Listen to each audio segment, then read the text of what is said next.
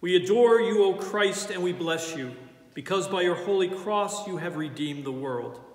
Let us pray. Almighty God, look with mercy on your family, for whom our Lord Jesus Christ was willing to be betrayed and to be given over into the hands of sinners and to suffer death on the cross, who lives and reigns with you in the Holy Spirit, one God, now and forever. Amen. The 7 words. The first word, the word of forgiveness. Father, forgive them, for they do not know what they are doing. We all, like sheep, have gone astray. Each one of us has turned to his own way, and the Lord has laid on him the iniquity of us all. He was oppressed and afflicted, yet he did not open his mouth. He was like a lamb to the slaughter, and like a sheep before its shears is silent. So he did not open his mouth. He poured out his life unto death, and was numbered with transgressors. For he bore the sin of many, and made intercession for the transgressors. A reflection on the first word. It's hard to imagine what our Lord must have been feeling as he was brought to a very hard place.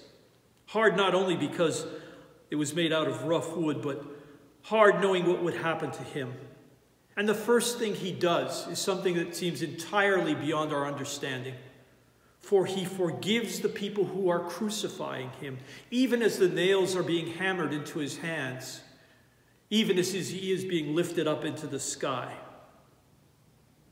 Indeed, his 7 words begin with a word of love and forgiveness. And we too, if we follow Christ, should love and forgive one another. For God has loved and forgiven us so much, certainly through our Lord and Savior, but each and every day of our lives. We extinguish one candle as Jesus forgives those who crucify him. The second word, the word of assurance. Today you will be with me in paradise. I am a worm and not a man, scorned by men and despised by the people. All who see me mock me. They hurl insults, shaking their heads. He trusts in the Lord. Let the Lord rescue him.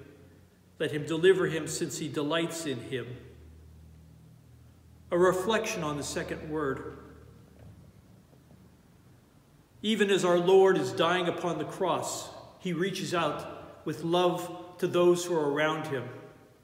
We're told that there were 2 criminals that were crucified with him, 2 thieves, perhaps more than thieves, who had lived sordid lives, who were distant from God, and yet one recognized who our Lord was, recognized his noble bearing, his innocence, and so he placed himself and his future in God's hands. Remember me when you come into your kingdom, he said. To which our Lord answered, today you will be with me in paradise.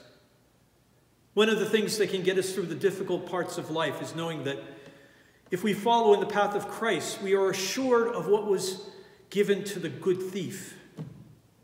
That if we follow in Christ's path today, we will be with him one day in paradise. It's a good thing to remember, especially in difficult times. We extinguish a second candle as Jesus looks toward heaven. The third word, the word of comfort. When Jesus saw his mother and the disciple whom he loved standing beside her, he said to his mother, "Woman, here is your son." Then he said to the disciple, "Here is your mother." Dogs have surrounded me. A band of evil men have encircled me. They have pierced my hands and my feet. I can count all my bones. People stare and gloat over me. He was despised and rejected by men, a man of sorrows and familiar with suffering. Like one whom men hide their faces, he was despised, and we esteemed him not. Even as Jesus is being crucified, his life is leaving his body. He reaches out in love to his mother. placing her in the strong and able hands of a beloved disciple. How good it is to know that even in suffering, we can reach out to others in love. We can remember that even as our life perhaps is passing, we have an obligation to reach out to others, to make sure they are safe and whole.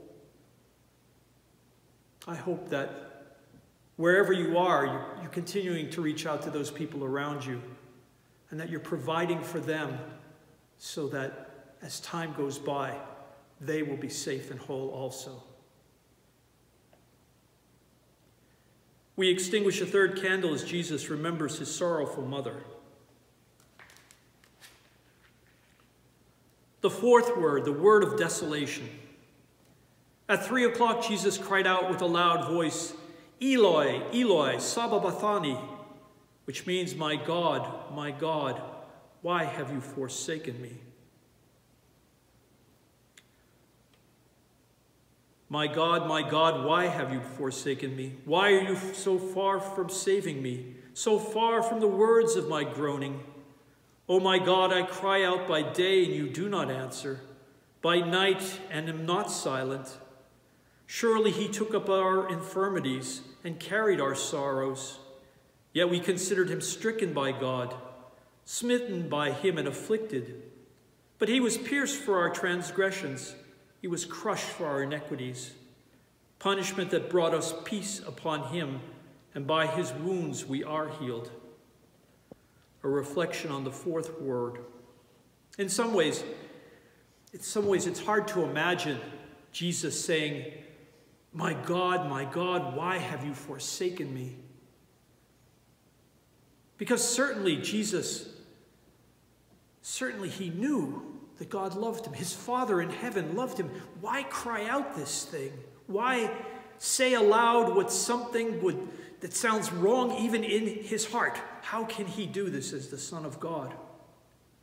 My sense is that the human Jesus, the Jesus who knew our suffering and pain, the Jesus who slept and groaned and ate and was frustrated by the world as perhaps it was, yet reached out and loved, that Jesus, that human Jesus, understood what it was to be forsaken by God, even though he was the Son of God.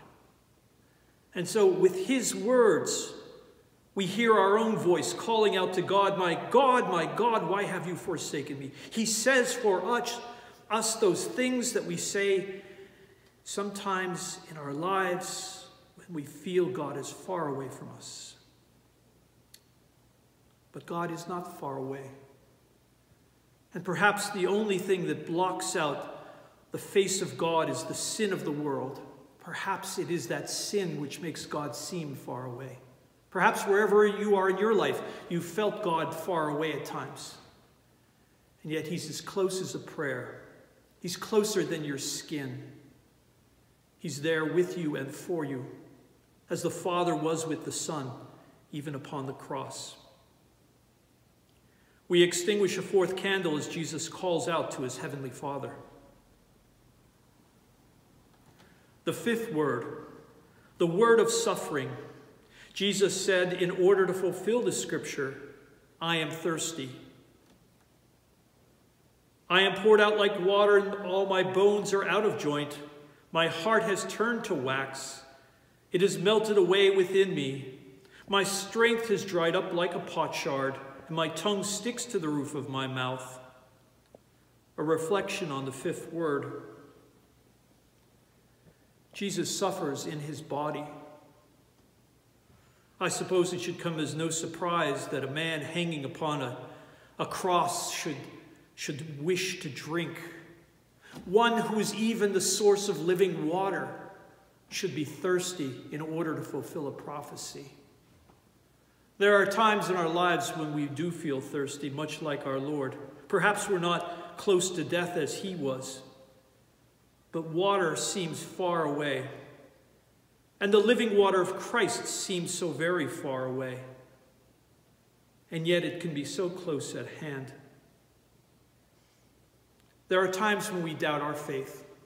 There are times when our humanity gets in the way of following Christ. There's times when we doubt that God is near and that only death surrounds us. Let us give thought to our Lord's suffering.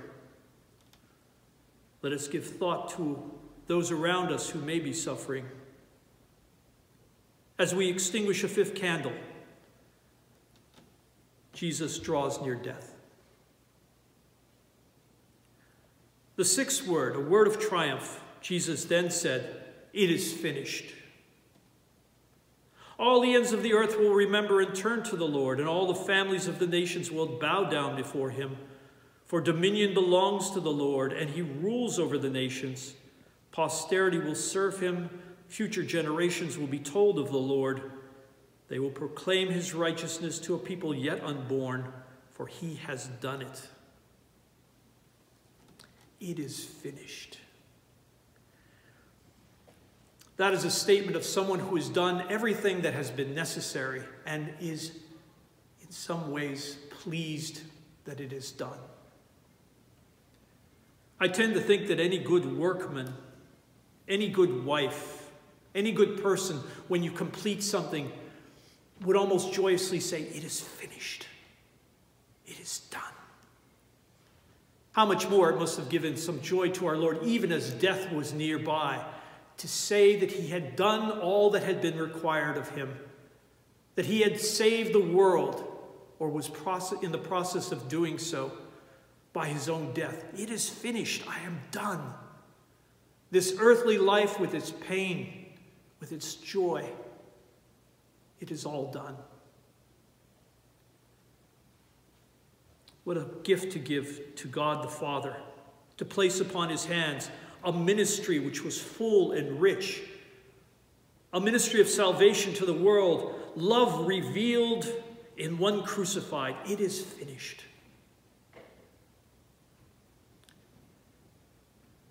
We extinguish a sixth candle as Jesus knows his mission here on earth is complete.